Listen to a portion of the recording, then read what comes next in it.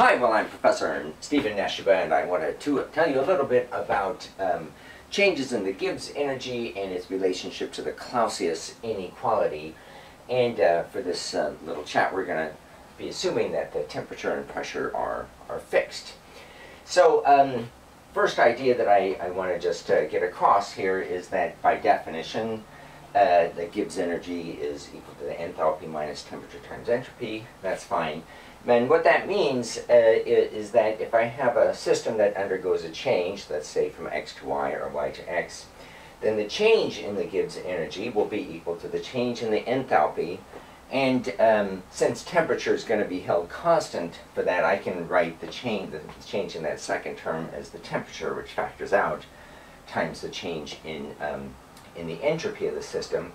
And what we've previously seen is that delta G, at least for a reversible process at constant temperature and pressure, is equal to the non-PV work. So that would be equals W prime there. Let's just take a moment to think about how G changes and which one of these two states, X or Y, has the higher Gibbs energy.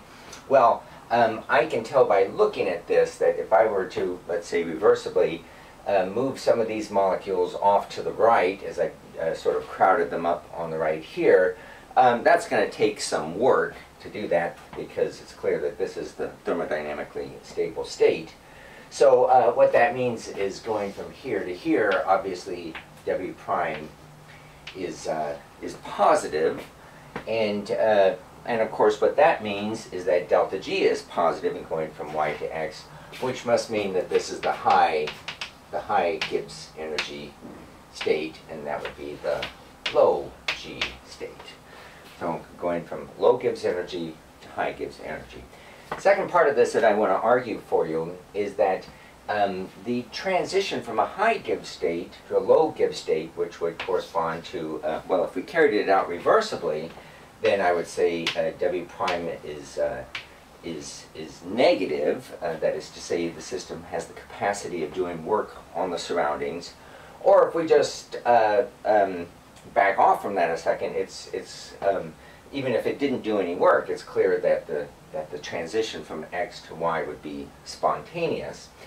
And since that's a high G state and that's a low G state, then what we're really arguing is that spontaneity is associated with delta G being negative, that is going from high G to low.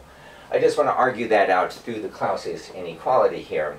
So Clausius says that for the system, any change in the system has an entropy change, and we know that that's greater than or equal to Q, that's the heat going in and out, divided by the temperature of the surrounding. I've added this equal sign because in the inequality holds for spontaneous, irreversible processes. The equality holds for reversible processes. So I've just done a couple things in getting over here. I've said, well, that the temperature of the system is the same as the temperature of the surroundings. It's all isothermal, so I can replace that temperature of the surroundings with the temperature.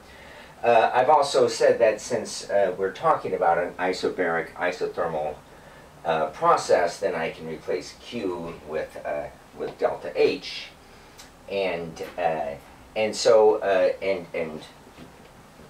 haven't really invoked reversibility only in the sense that there's mechanical equilibrium, which allows me to replace Q with delta H.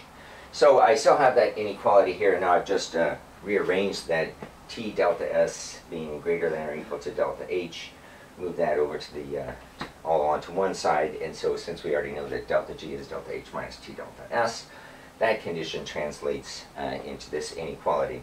So the idea here is that a spontaneous process is associated with negative delta G, and a reversible non-spontaneous process is associated with delta G equals 0.